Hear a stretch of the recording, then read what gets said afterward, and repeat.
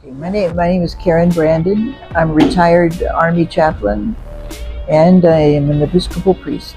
I'm Vera Smith, and I'm from Europe, and have been a homeschooling mom, and I'm a mom to 8 adopted animals, and I'm an artist. I remember one day, second or third time, I took the cold plunge, and I had come in limping, and I walked after the plunge. So that was, to me, that was a huge improvement.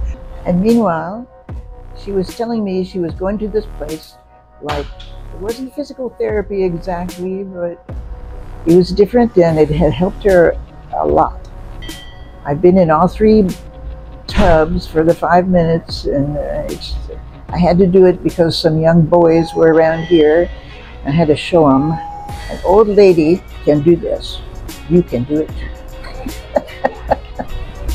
So I injured my knee on a trip to Europe, and when I came back, it got worse and worse. And I kind of pushed myself, the last day in Paris. I could barely walk.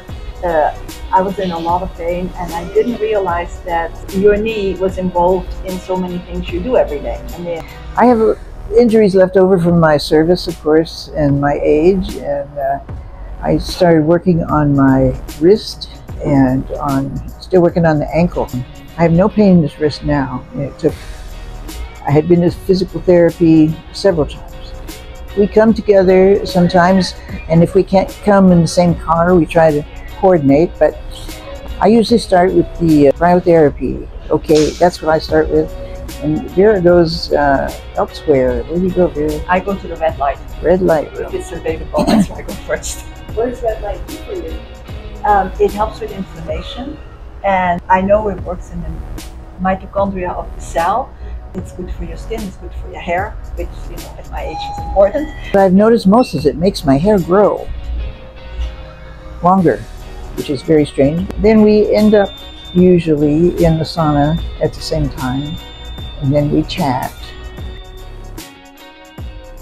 I'm all joyful now.